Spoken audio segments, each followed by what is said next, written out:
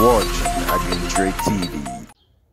Ebusia ya bebo nkoma emu ohwama nkasa na before that no we ye obi a wani gi won se wo pe asase a we asase one plot pe we enonso edakaswa amount from kaswa amount from to asase say less than 15 minutes ubedu honum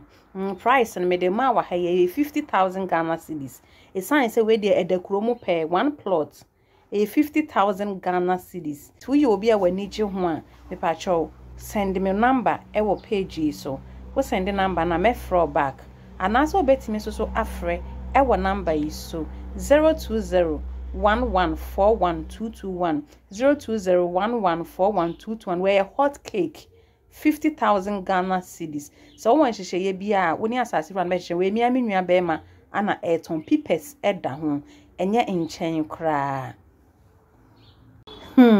hey ebusiafo weekendi Ghana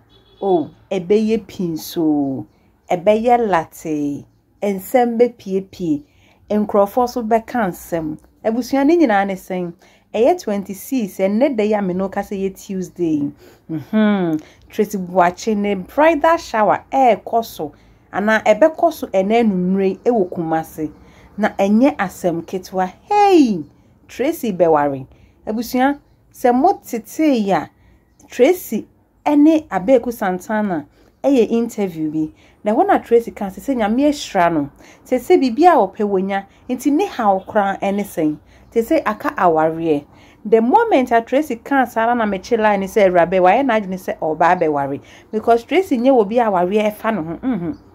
Tracey nye oba bi a anka aware efa no ho kra ba o start boss open na me se bibi boba enu achi be about a month ago na nkrofo static kan ye Tracey be worry but chale ade ne se ndo mo sunko enhu bibia ye ntimi enrahye enfa bibi emma out ti sometimes wo do waso beto form na wetie ne ma no ahwe se de ne ma ekọ enukra be cho se ya mpase nipa no obeware anase enye nokre na we de nokre trodo me no kase ene Tuesday bridal shower be koso Kumasi nyasem kitwa we de Tracey nankaza omie na no nkan na eso chense de wobie na no aka said ye can say action no crampo speak louder than words no ebusia eye no kra nkasa na ni nyina ne sen se mo hwa ana me de mamu Tracey e de babeto honom ni page so this week ya somewhere Sunday ano ye hashtag #dodrodoc 22 hashtag #dodrodoc 22 na boboba adiechi na no pay ti na hwan ne dodrodo no eno na aban fra so I na hashtag Francie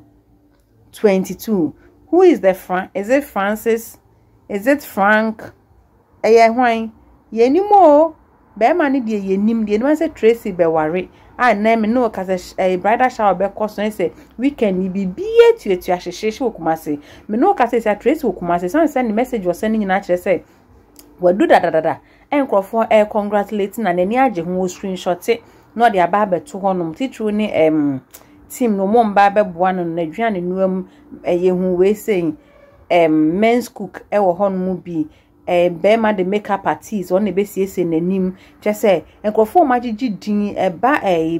wedding mo wo din no omu no afo mo mba be ye ne ho adwuma mo mba be ye Tracey ne ho adwuma ene chese ne bridal team ni nyina enye asem ketwa ewo Ghana ha say weekend we wait to see na unim ne nkrofo ni bia start to eko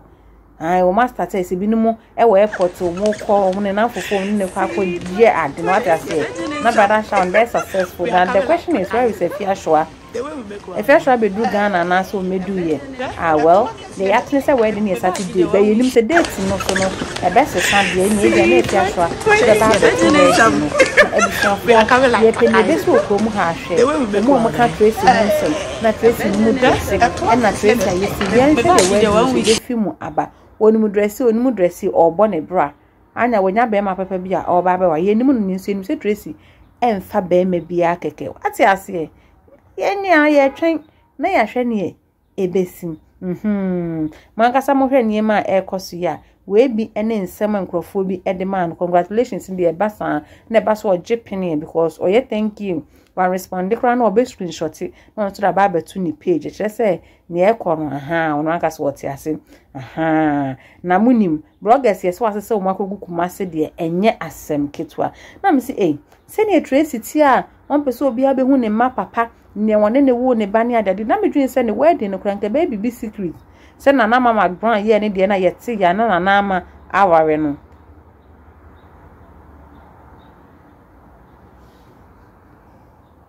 true nyame anim no kra ne me meti se Tracey be ware na cheye ba na menim se baby be secret e bi kra pictures kra yenya ba se no invite bloggers de na che se bridal shower na na numre ebesu what I say enti tap cool na ehwe he ya ye de bibia ebe ma what I say kumason ye nyina ye kobi ne beye pinso ewo ho no week mu ye update ne ye de be ma one by one tina we de me share se me de manimu ba because ye ni gisem kese because Tracey you obi a wo hwe na ni ankasa nhire ni aware so na sa fa why radwen so nya be ma wo do no na obe ware a ye ni gisem tie nyina ye twen ni ahwe ne ye be de ebesi ene de ebekọ akọ wie ani yie mu ana ye nyina ye pede what I say ye nhwe videos kakra edi akira ebe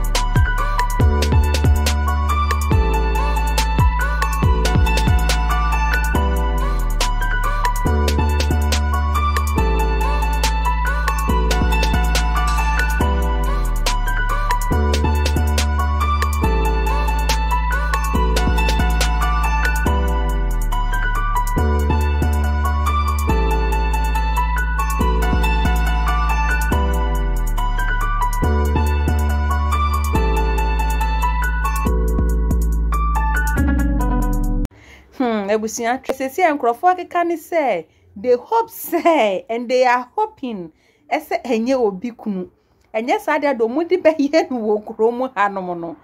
ti empa ye nyina ni say enye be ma ne ho soten wo ba kora onye obi kunu na say Tracey ahwe na say obi kunu de ye ebusia Ghana form fan che no omu be ye na de papa ko say Ghana fo asin wo ma no he do mudi edi kofia doma se oba bi do enso de ma aka akotra mem na so oba do enti Tracey nhwe ne hwe no okobo ne humu so ne koyi obi kunu dia asem ato ne ne de ene ne de kan aba channel isa ye be srew se obe subscribe ya maye ya share video ne se wani eje ho a midin e de akosia chirewa.